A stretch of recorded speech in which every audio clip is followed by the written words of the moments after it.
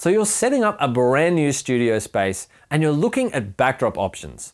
But which do you go with? Paper? Muslin? What's the difference? Well, let's find out.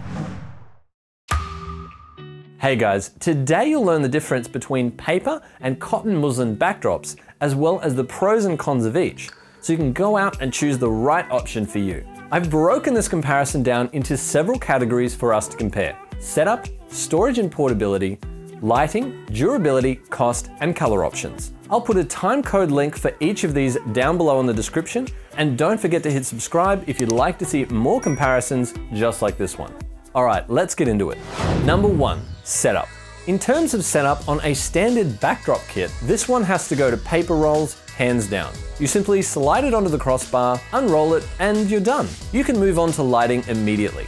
And if you have a multi-backdrop wall mount, you can rig up several different backdrop colors and quickly and easily switch between them. Just roll one up, roll the other down, and you're good to go. The muslin, on the other hand, requires a bit more work. Because cotton is susceptible to creases and crinkles, you need to spend a bit of time ironing those out with a portable steamer. And this can take anywhere between 20 and 30 minutes before you're ready to shoot. You may also need to use small clamps to further stretch that muslin out to get that perfect seamless look. So paper is the clear winner in this category. Number 2, storage and portability. For this category, we look at how easy it is to transport and store each backdrop. A full paper roll is definitely the most unwieldy of the two at 2.7 meters in length. Something this long isn't the easiest thing to store, and it requires a medium or a large size vehicle to be able to transport it. If you're stuck with a hatchback, then you're plain out of luck. You can get half paper rolls, which are a bit shorter at 1.38 meters, but this tends not to be quite wide enough for most video applications. Muslin backdrops, on the other hand, can be easily folded up and transported in a small tub or a bag, so they are the clear winner here. Number 3, lighting. When it comes to lighting, both options are fairly similar, but paper does have one glaring disadvantage. Sorry, couldn't help it. Paper tends to be much more reflective than muslin, so can require a bit more work. This becomes really noticeable on darker colors like black or navy. For my taste, I prefer a more matte look, so muslin is the winner for me. Especially if you want that black void look, the way muslin absorbs light is much easier to deal with, in my opinion. Number 4, durability.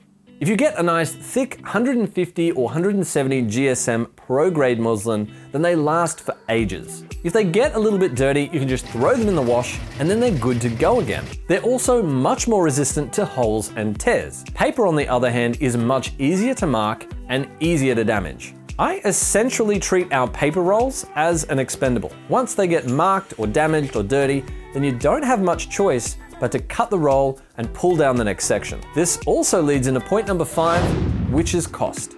Not only do paper backdrops have that higher initial price point, but they also have that ongoing cost over time. Paper rolls cost on average between $100 and $120 Australian plus shipping. But unless they're in a pristine studio environment, then you also need to factor in having to replace them down the line. A pro-grade muslin backdrop, on the other hand, comes in at around $90 to $100 plus shipping, and unless something unexpected happens, should last much longer than paper. So it takes out this category as well. Number 6, color options. If you have a specific color in mind for your videos or your branding, then paper may be the only way to go. Muslins are available in most standard backdrop colors, like black, white, blue, and green. But if you're after something a little bit more nuanced, like pale peach or tan, then paper has significantly more options available. So paper wins out this category and may be the only option for some people. Now, all that being said, which would I choose? For me personally, muslins suit my needs better than most paper rolls. Now, that being said, if I were building out a studio with permanent backdrops that I wanted to be able to roll up and down quickly and easily, particularly if I wanted lighter colors, I would probably go with paper in that instance. For everything else though, particularly if you need something portable, muslin is my go-to choice.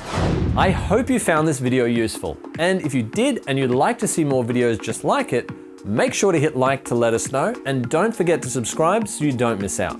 Let us know down below which option you'll be going with, And if you have any questions regarding backdrops, put them down there as well so we can help you make the right choice. Have a wonderful day, guys. Thank you so much for watching, and we'll see you in the next video.